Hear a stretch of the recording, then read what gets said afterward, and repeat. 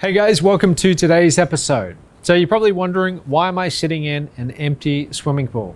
A couple days ago, we had a particularly nasty storm here in Costa Rica, and there used to be this big kind of tiki hut, I think they call it. And this is our pool bar, and it came down. This big structure, which has been here for years. I actually had it built, I think 3 or 4 years ago, and it came down and it actually landed in the swimming pool. So there's certain pros and cons of living on a tropical beach in Costa Rica, and I'm not complaining. I love living here. But when I came here, I certainly didn't know about some of the cons. So today I'm going to show you the realities of what it is like to live on a beach in Costa Rica. Let's get into it.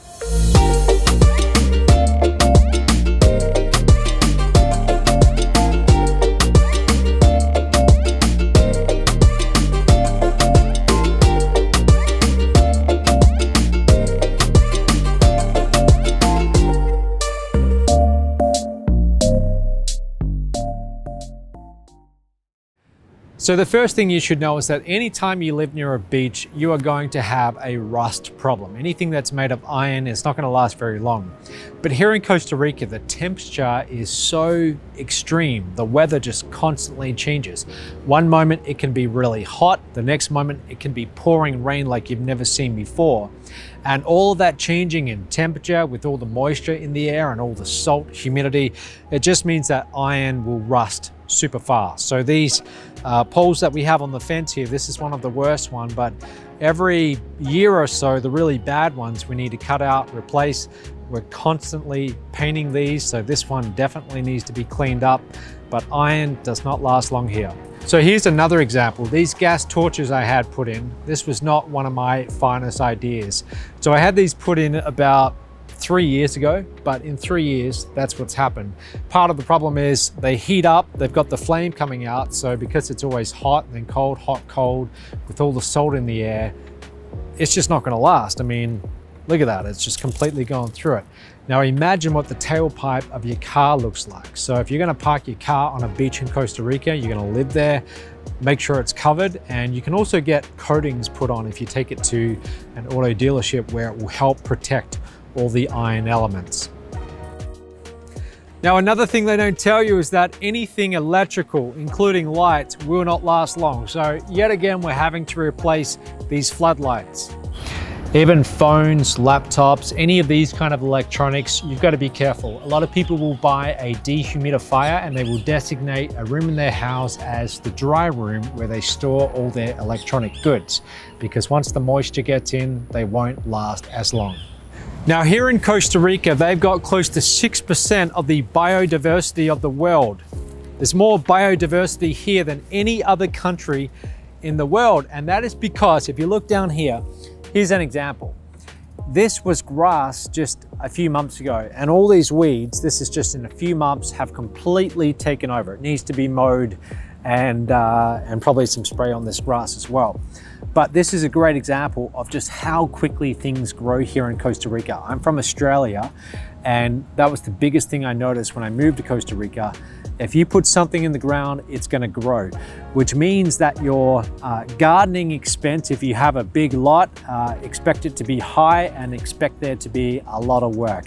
The vegetation will literally swallow everything up if you don't control it.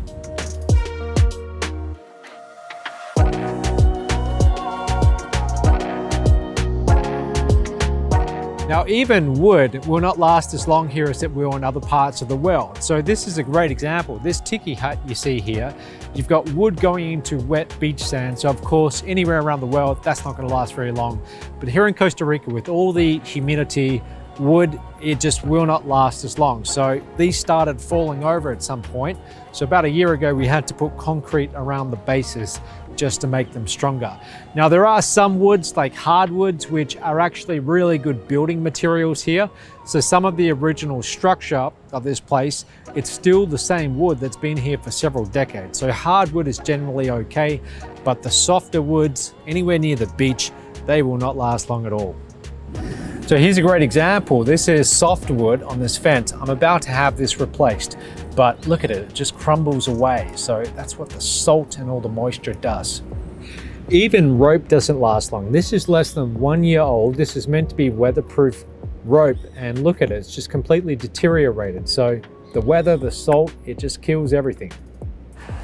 Another thing you got to be conscious of is mold. Okay, so during the rainy season, it really starts to get bad, and it's not a big deal to remove it. You just need a water pressure cleaner, but every couple of months, you got to be washing everything down, including pavement.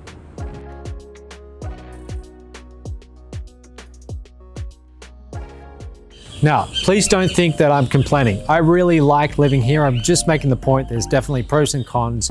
And so you need to be on top of your maintenance here. Electronics, iron, all those things won't last as long.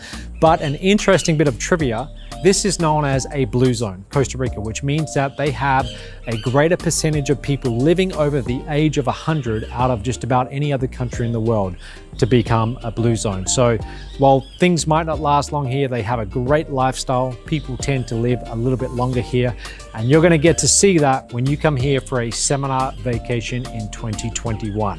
So I look forward to seeing you here, and we'll speak soon.